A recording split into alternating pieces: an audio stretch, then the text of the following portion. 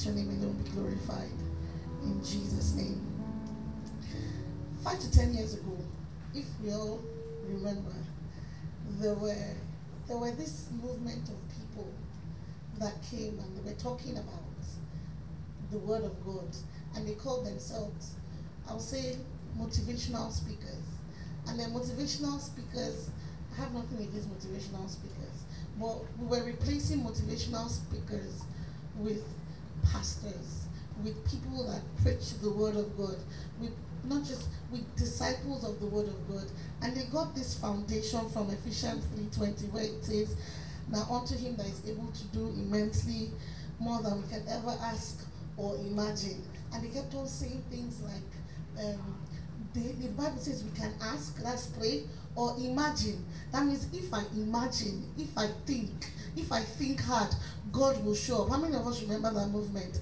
And they said, dummies were not thinking. See, people that have money, they don't know Jesus, and they have money. People that don't know Jesus, they are moving things, they are having says in what happens. And then this went on for a very long time. But the thing about motivational speaking and the thing about people that just say facts is that at the end of the day, the only thing that stands is the truth. When you remove the word of God from situations and from things, it will tell after a certain period of time.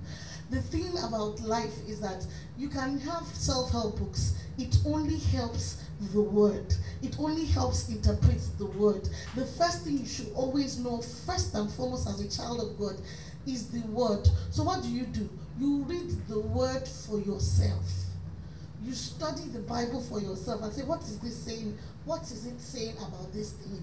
Then you now start reading commentaries, you start reading Bible books that help the Bible. But the first thing, the first reference point is the Bible. Do we understand what I'm saying?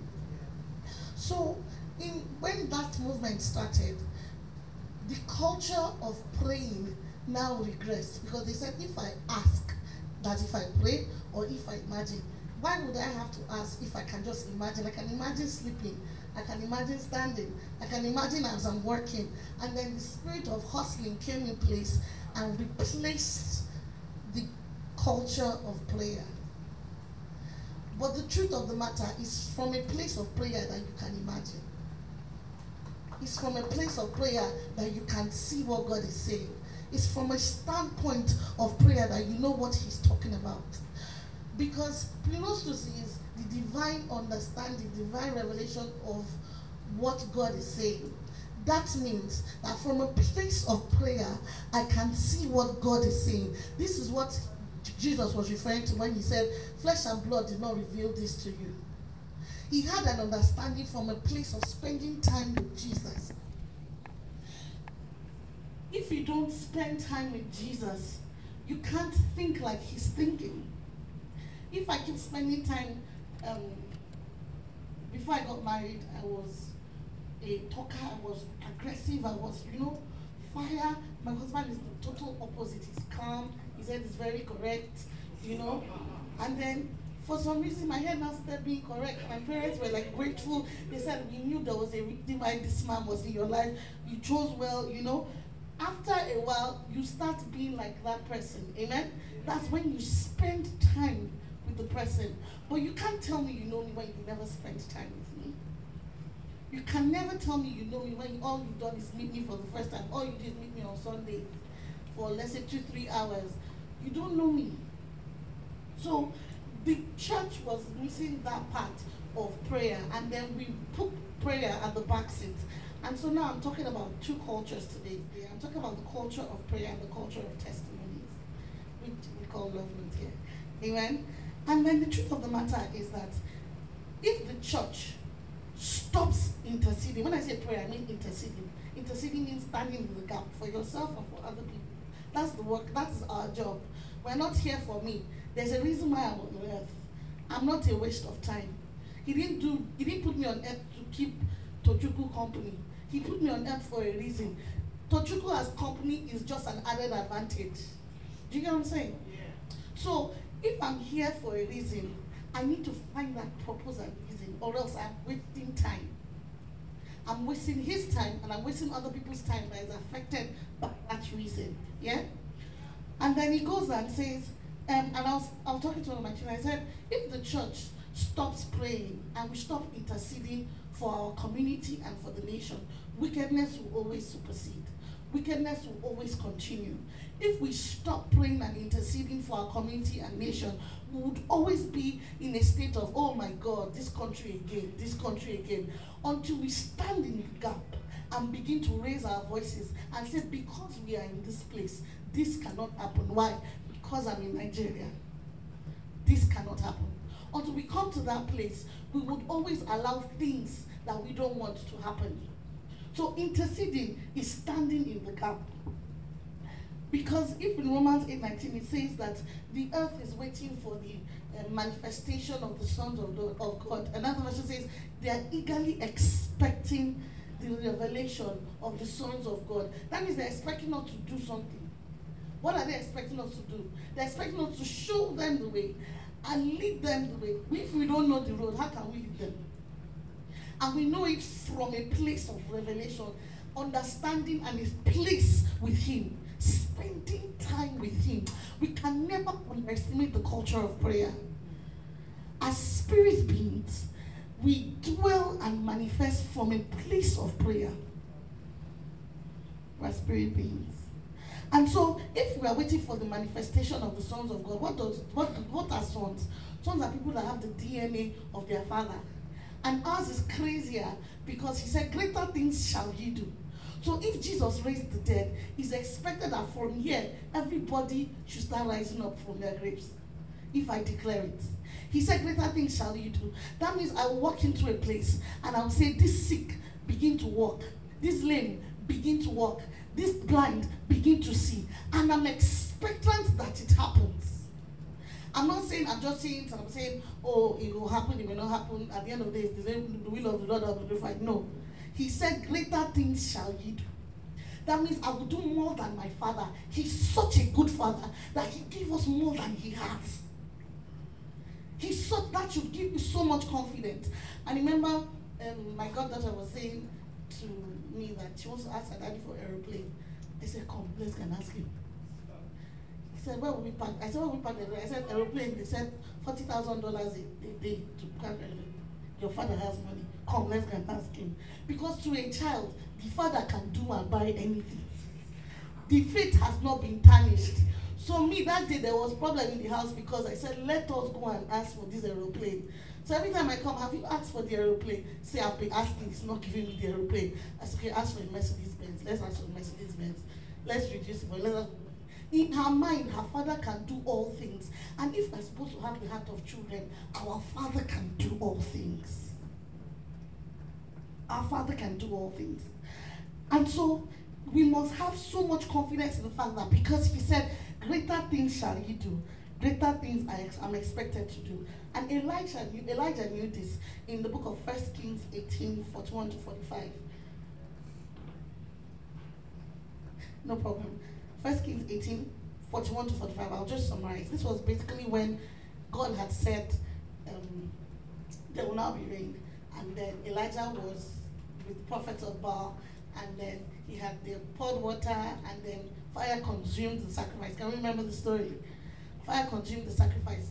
And then this point from 41 to 45 is when Elijah now says, okay, you know what? There's going to be rain. And I hear the sound of abundance of rain. He didn't hear it with his ordinary ears. If not, everybody would have joined him to hear the sound of abundance of rain. He heard it from a place of understanding after his walk with God, that I hear the sound of abundance of rain. And what did he do?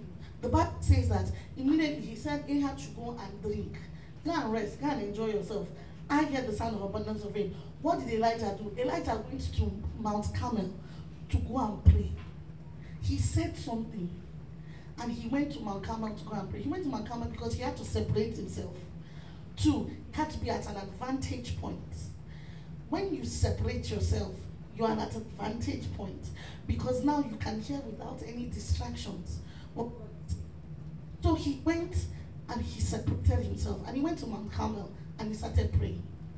Ahab went to go and drink. Do you know why he went to go and drink and rejoice? He went to do that because Before Elijah had said there will be no rain, it came to pass. Now he has said there would be rain. It has to come to pass. When we say that we're children of God, and people look at us and they say, okay, you're a child of God, whatever you say is what should be. So he goes and he prays, and then he tells the servant, well, I go and check if rain is falling. The servant goes and comes back and says, man, nothing's happening there. He goes back again, he goes back, he prays again. How far? Go and check if something's happening. He says, man, nothing's happening there. He goes back again. He said, go and check. I'm sure the servant was like, what is going on? Nothing is happening there. At some point, I'm sure he probably stayed at the other end. I was like, nothing is happening here, nothing is happening here, nothing is happening here. At some point, if it was some of us, we would have been tired. We would have said, maybe it's not the will of God that it should rain. We would have started giving understanding for what God is saying. We would have started giving maybe for what God is saying. But because he had come from a place of knowledge and divine knowledge of God through a place of prayer, he knew that maybe what is happening is the first time I prayed, what I was doing was, you know, remember the Bible says that we wrestle not against flesh and blood, but against principalities and powers, rulers of darkness in high places. So your mother-in-law is not your problem. Your boss is not your problem. Your problem is rulers of darkness in high places, principalities and powers. Do you get what I'm saying? So he had come to a place where he has this understanding. So the first time he bows down his head and he raises up his head, the servant says, nothing is happening. I'm sure he didn't say the same prayer again when he was bowing. It's only a fool that expects to do something the same way and expect a different result. So he probably bowed down his head and said, maybe this is not demons, maybe this is principalities and power.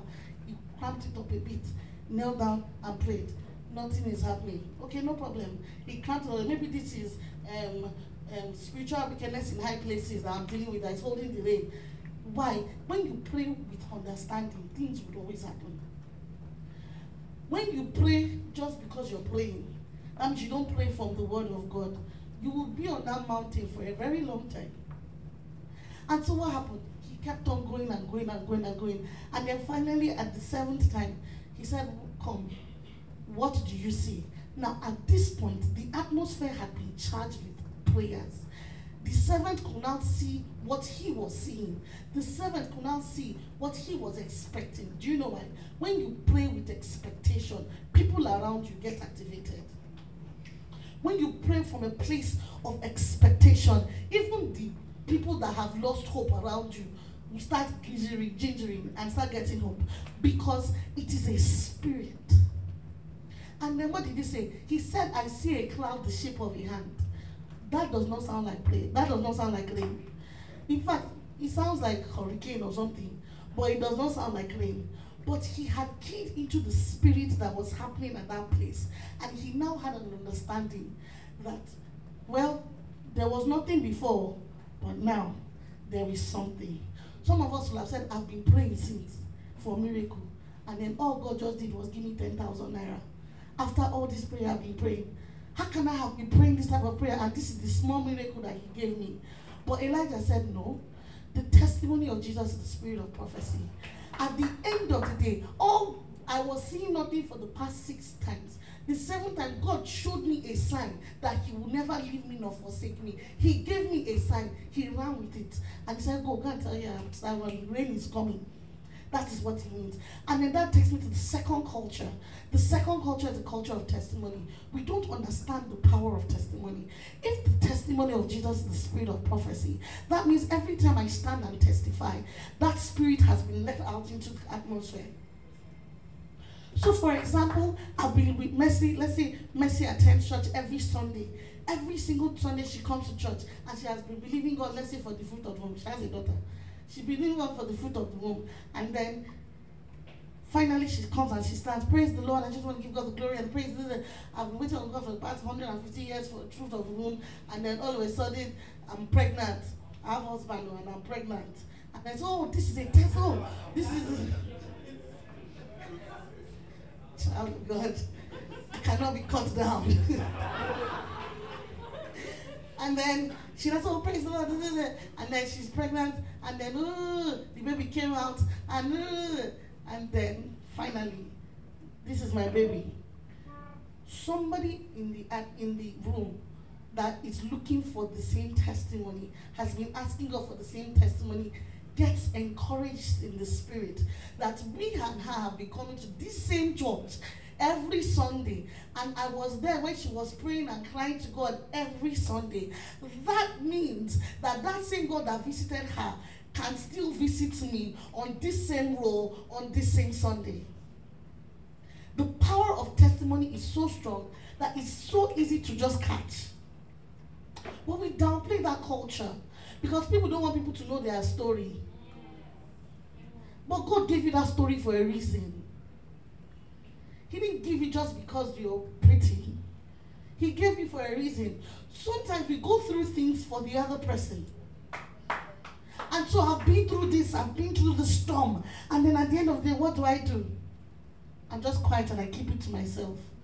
You were a waste of time. So the culture of testimony has been reduced to praise the Lord. Oh, so if you go to some churches, some people say, I had a headache and the headache went. Nobody will clap for their testimony. Until you had accident, the car somersaulted 50 times. People will stand up and clap because that one is a testimony. But we let out things every time we give testimony. Every time we give testimonies. It was like Gideon. The first time we heard of Gideon in the Bible, first time we thought about Gideon for the Bible, in the Bible, was he was a coward. He was hiding under the basement, pressing this thing and then bringing out barley. And I'm like, this is what God wants to use. Finally, God says, go and bring an army. He's still shaking. Reduce the army to 300. He's still shaking. And then God now says in 1 Kings 18, he now says, go with verse 10. Go to the camp of the enemy and go and hear what they're saying. And then he now said, okay, you know what? If you're afraid, go with, was it Prehab? And then go with your friend. When he went, he said, if you're afraid, go with your friend. Then in 11, the Bible says, he went with the friend. He was still afraid until he got to the camp of the enemy and people were speaking testimonies about him. He now got encouraged. The Bible says he bowed down and worshipped. And guess what he did? He came back and then he said, now you people are not just going in the name of the Lord, though. People are going in the name of the Lord and in the name of Gideon. After he had been gingered, what does testimonies do? It gingers you. Now this same Gideon had forgotten that God had saved the people of Israel from the Red Sea. He had delivered them from the Egyptians. He had brought out water from the rock. He had done so. There's nothing he had not done apart from turn them upside down. They've forgotten all those testimonies because they were not recalling all those testimonies. But once he heard a small testimony, he grabbed hold of it and he ran. Testimony gives you hope. Hope is a joyful expectation that something good is about to happen. If you have no hope, we are useless. We are lost. So testimonies give us hope. We must always encourage the culture of testimony. But the people that we are now, I don't want them to know my story. They will be telling my story to other people. So I gave it as testimony in church. All of a sudden, I'm hearing the testimony in other places, and it's not as testimony again. It's now something else. It's as gossip. So we've changed what it's supposed to be, and we are now depriving the fellow brothers and sisters from it. We don't even have to stand here and give the testimony. You can give a fellow sister. Because I see what happened to me, see what God did to me. And the thing about it is, whatever you emphasize on, you magnify. So you say, see what God did to me. See what God did for me. When you thank Him for more, He will multiply. Jesus said, Father, I thank you for this food. And it multiplied into 12 baskets and remaining 12 baskets. We know the story. Every time you want something to magnify, you tell it. You thank for it. Thanking for it is the testimony. I'll end with this. As children of God, what we do is that we forget that if the power of testimony can change lives, that means my experience can change lives. And my experience means something. I will explain. I'll end with this. In Isaiah chapter 66, verse 18, the Bible says, as soon as Zion travailed, she put forth. And I remember when I was in labor. My God, I've never seen that type of thing before in my life. I'd never been pregnant before then, but I was in labor. So I said, as a medical doctor, please cut me open and bring out this child. I don't want to deliver like the Hebrew women. They didn't put it as my middle name. Cut me open, use knife, cut it, bring out this child. Now, when you enter the labor room, you will see women, two types of women. There are women that are just, and there are women that are screaming, I need this thing to get out of my body right now. Now, most times, women that are shouting, I need this to get out of my body right now, are people that are doing it for the first time. Because if you have experienced labor before, you know that at the end of the day, I gave birth to a child. It's a place of understanding that makes you know that this labor is not for punishment, it is for good. Me going through a situation, it's a place of prayer that will help me understand if this is just punishment or this is labor. So what do? When you know it's labor, you know at the end of the day, my baby has got to come out. You know that it's just a matter of time. Sooner than later, I'm 4 cm, I'm 5 cm, I'm 6 cm, I'm 7 cm, I'm 8 cm. At 8 cm, 10 cm is, in fact, people had to get 10 from 9, they come out. And then at 8 cm, I'm not saying 8 cm dilated, I'm not saying, okay, I'm not doing it again, let's go. I've come this way. This child must come out. We think most times that punishment, that when we go through trials and travails, is because, it's because I was not close to God, or because I was not praying as much. It's not every time. Sometimes it's labor. So what do you do then? You stand on the word of God. Remember my PO was giving birth. My PO was, oh mama, this thing has got to come out. Let's cut open too. They said, no, you will give birth to this child. Almost immediately she gave birth. She started smiling. You would have forgotten the things that you went through. Were you ever in a situation where you thought this is the thing that would kill me? Can you remember? And then now you're laughing at it. But you know you're going to enter another one soon. Life has not ended. But what do you do at that time when you enter another one? You remember the things that you have been through. And you stand, that same God that took me through it, that same God that took me through that is going to take me through. Why? Because it's the same yesterday, today, and forever. God bless you.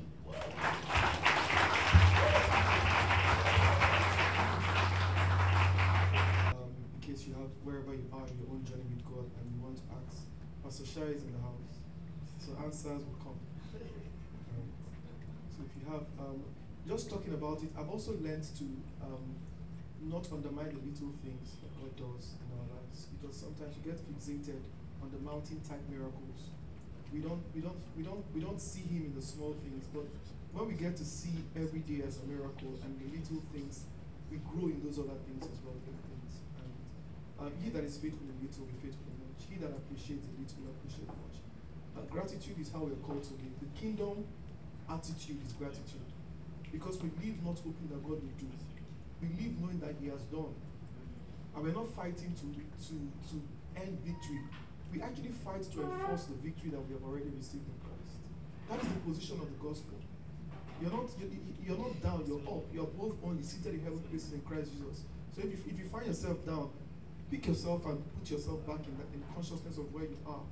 So the gospel is war. You know why it said contend for the faith that was given to us. We must contend, because everything from news headlines to friends, a friend will come to you and say, I'm having a patch period, my spiritual life is down, I just my brother, and me too. No, that's a prayer partner there. You understand? You're about to miss a prayer moment. It's not to say my brother at my own patch is in 2 weeks of no word or anything. No, you hold his hands and both of you should kabash into the realms. Don't console yourself in dry season. Say, my brother, we need water. You understand? So that's our position as the gospel. So if somebody comes to you and says, I have migraine, don't say, I've been dealing with malaria. No, you can't. That's not the time to emphasize. When we say, brother, lay hands on his head. Brother, go on your knees. Now, don't tell others to go on your knees. But whatever you're led to do, supernatural must be part of our expectation. We live in a generation where it's so much intellectualism. Even me, I've had to deal with that. I've had to deal with it. Like some days, somebody's telling you something like, we need a therapist. We need it. Like, but you know, it's so, like, particularly if you're in the medical field and all these things, your mind is so primed to expect help to come from shrinks. That shrink needs the Holy Spirit. You understand? And we have the ultimate source of life within us. So in just understanding that you carry the presence of God. So I these days I tell people that I don't look for healing. I carry healing, because the healer is in you, and because the healer is in you, healing comes from you. You know, that's what he was trying to get us to do. That you do greater works, because why? He's seated in heavenly places in Christ Jesus, and yet he's in you. That's the mystery of God. How can you be in me and you're in heaven? But that's the power. That's mystery. Don't try to crack it. That code is a mystery. But understand that you have everything you need to succeed. So walk in the fullness of life. And I want us to pray if there are no questions. No. So Pastor, but I'm trying to break it down. Now some people think that some people have the gift of prayer, while some struggle in prayer. How can we balance that? Because in this season, I just sense everybody's saying the same thing to me, that we need to pray as people. But some people think that for some people, it is a gift. It comes easy, while some people don't even pray. So how can we spark that?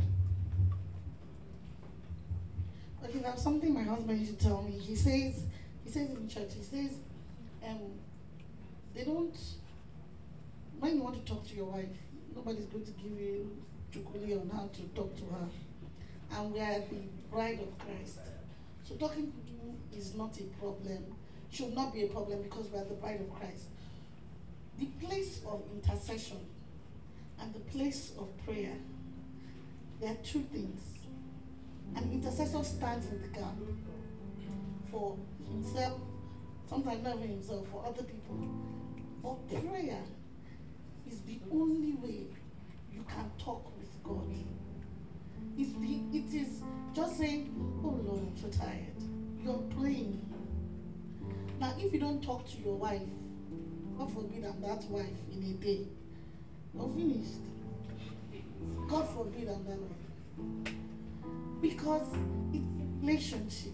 And the first time you marry, I'll use that because that's what I know. The first time you marry, you're not that close. But as the days go by, you get closer and more intimate and closer. The first time you give your life to Christ, you're not that close like that. But as the days go by, the more you talk with him, the more you know what he likes, the more you know what he doesn't like. Now, I used to tell people that sin is from, the more you know God, the more you're less likely to sin, in the sense that I know what he likes, I know what he doesn't like. I'm doing it because I know he does not like it. Not because it is wrong, but because I know he doesn't like it. That comes from a relationship with God. And that relationship, I don't want to offend him, because I love it when he's happy with me. It's the same thing about having a girlfriend, boyfriend. It's, you know she's happy, and when she's happy, I bet there's no one like this. Like, but when she's not happy, she's talking. Nobody wants that type of wala. So why? What? We just do the right thing. It's the same thing. It's a relationship. And people that intercede, they have grown from that relationship of just praying for themselves, that's milk, to eating bones. That means I know I'm old enough to start standing the gap for pearl, for mercy, because I know I have that capacity in me to do it. And you can always pick it up. It's a calling for some people. They do it without stress. But for every child of God, you must pray. It's the only way. I don't know any other way. It's the only way. It's the only way.